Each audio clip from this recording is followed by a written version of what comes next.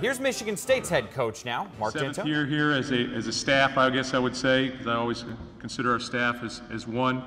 But 2012 was the year, I think, of the inches that we didn't come up with, and the year sort of resolved. We're excited about 2013 coming, and look forward to it. We sort of feel like our football team has a little bit of an edge to them right now. We've got a lot of experience back. We've brought Blake Treadwell with us, who's really a four-year starter for us. He's an offensive guard for us. We brought Max Bulla and Darquez Denard with us, so they'll be exciting to talk with as well. 6 straight bowl games for us. The last 2 we were able to win.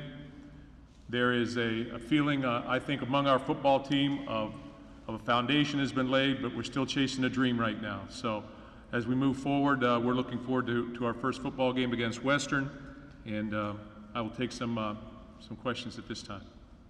Take our first question down here right in front of us, stage left. Mark, could you talk about James Kittredge and his weight gain and recovery, Brandon Clemens, and then Jack Conklin coming out of the spring? Several defensive players said they thought he was the #1 offensive tackle, and he's 3rd on the chart. Yeah, beginning with Brandon Clemens, he's healthy to go, he's ready to go. James Kittredge, I really don't want to talk too much about our injuries as such, but he'll be set to go. He'll be coming to camp, maybe a little lingering a little bit, but he'll be fine and get his weight back as we move forward. But Conklin, I think Jack is an outstanding young player for us. He's a young man that we actually brought in last year as a recruited walk-on and put on scholarship in January, and he's 320 pounds now, about 6'6", and runs it very, very well. That's what really attracted us to him. He was probably put on about 30 pounds or so since he's been there, a good solid weight, and I think he's going to have a tremendous career at Michigan State.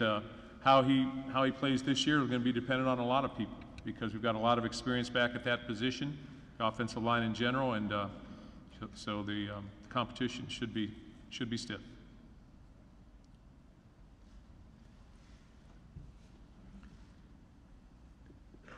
Raise your hands high if you have a question. We have one back here, middle, stage left.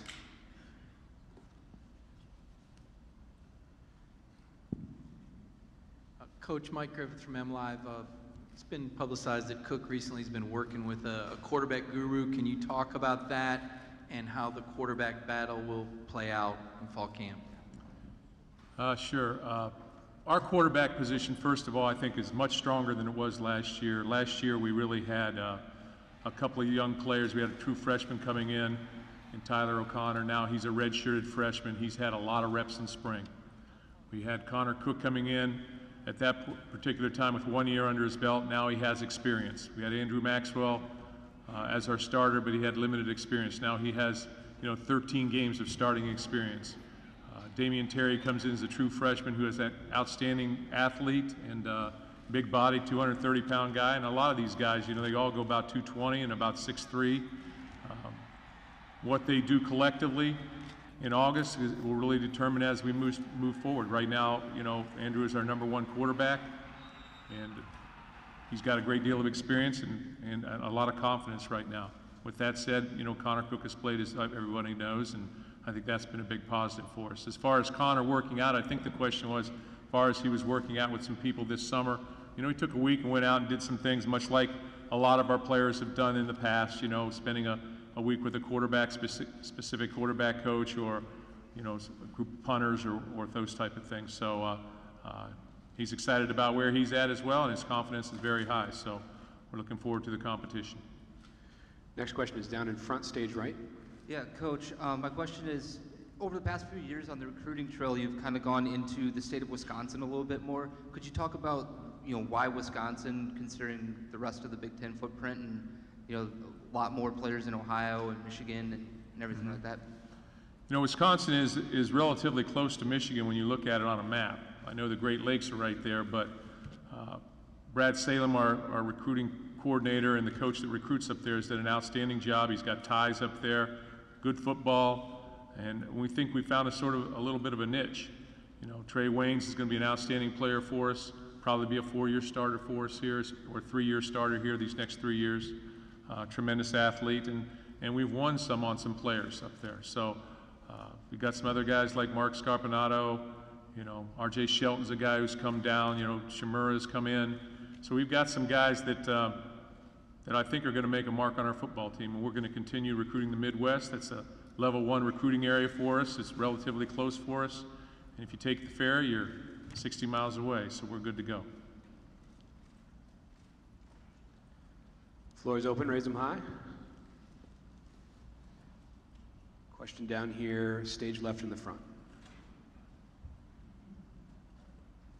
Mark, Tim May, Columbus Dispatch. Why did you decide to bring Jim Bowman onto your staff? What does he bring, do you think, to the table? And then number 2, as you look forward into the future, how much of your scheduling is going to be sort of predicated on trying to be in the mix for the Final Four, so to speak, as the playoff situation changes? Well, with Coach Bowman, you know, this is the 4th time he's been on a staff where I've been. You know, Youngstown State for 5 years, you know, at Michigan State, when I first went there the first time around with Nick Saban, down to Ohio State with Coach Tressel, and now back up here. So he brings a tremendous feeling of security, I guess, in terms of knowing him as a person, knowing his credibility and his character, first of all, and then also knowing what he knows as a football coach. He's been an offensive coordinator at the highest level. He's coached tight ends in the NFL. He's a guy that I think brings new ideas and a new dimension. We needed a guy to offset, you know, with Rochar, Coach Rochar leaving as an offensive line, tight end guy. We wanted to bring the same type of position coach in, and all of those things. And then just the credibility really as a person, I think, is so important. So it's been like a brother to me throughout my coaching career, and you know, I trust him explicitly to do the very best he can, and I trust him with players in terms of how he treats players and what he gets out of the players. So a lot of experience there. As far as our scheduling, I don't think there's any question that you know, as the years progress, things are going to start to get more and more complicated, I guess, in the scheme of things as far as the college football playoffs and all the different things that are going on in college football right now. But as far as scheduling, I think we'll play 9 games. We'll always have a big opponent out of conference to play versus. Our schedule's going to be strong, and it'll always be our hope to chase the dream, as I said. You know, to go to the Rose Bowl, to become a champion at the highest level, to become a national champion, to get in the championship format. And I think while we were close last year, we lost some games to some great football teams by very narrow margins. The 2 previous years, though, if you look at those 2 years, we're right where we needed to be in a format like that, to be able to be realistically playing in a game in a championship venue. We'll stay down here front till stage left. Coach, have you and your staff finalized how you guys will use Jarius Jones and his talents? How we'll use Jarius? Yes. Jarius, the guy that can play outside backer for us. He had a great spring. If you look, and you always point, I think, to your football team, you ask yourself, who's a guy that's really popped out of and really had an impressive spring? I think Jarius Jones is one of those guys, especially on defense. He's weighing 216, 220 pounds or so. He's got the ability to go back and play safety. He's got a lot of experience back there, both safeties positions. He can play what we call our star position, which is our outside backer, our wheel linebacker, and he's made a lot of plays for us. So he figures he sort of figures right in there. Is it he or Tywan Jones playing that other linebacker position? So we'll see how it all shapes out in August. But as I said earlier, we have competition on this football team. We've got a lot of guys back with experience, too many to talk about, really. The defensive side of the ball is loaded with 7 starters back, but a lot of players that are ready to make their mark. Our offensive side of the ball, a lot of players back, a lot of experience back at wide receiver. We don't lose a quarterback, really. We don't lose a wide receiver. We did lose a running back and an outstanding tight end. But everybody's losing somebody, so we've got to just pick up the pieces there and get after it. I'm excited about those guys playing, though. Sorry, Coach. Time for 1 or 2 more. We have one here in the back, stage right. Hey, Mark, I see Skylar Berkland's number 2 in the depth chart at right tackle. How is he? Is he going to stick it out? And is he the reason France has moved back to left tackle and Foe to right tackle? I couldn't hear it. Which guy are you talking about? Sorry, Skylar Berkland. Oh, Skylar. Right now, Skylar's a guy that is a little bit up in the air. We'll talk about him probably next week and see how all this falls out. He's been a guy who's been a starter for us, but he's battled some injuries. Time for one more. You put your hand up, we'll get to you.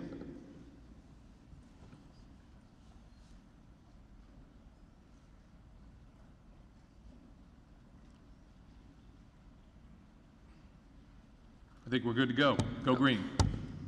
Oh, you got one? We do have one back here, sorry. Okay. I like the attempt. I'm sorry about that, Coach. Does this year have a slogan or a mantra like P4RB, prepare for Rose Bowl, and what would that be? This year's mantra? Yeah. Chase it. Okay. Simple. Very simple. Thank you very much, Coach. Here's a look at the Spartans' outlook for 2013. You heard him talk about Andrew Maxwell. Basically said he is the #1 QB, although you can kind of read between the lines and see that Coach Dantonio does seem open for some competition. Big losses, of course, Le'Veon Bell and Deion Sims basically were the offense last year.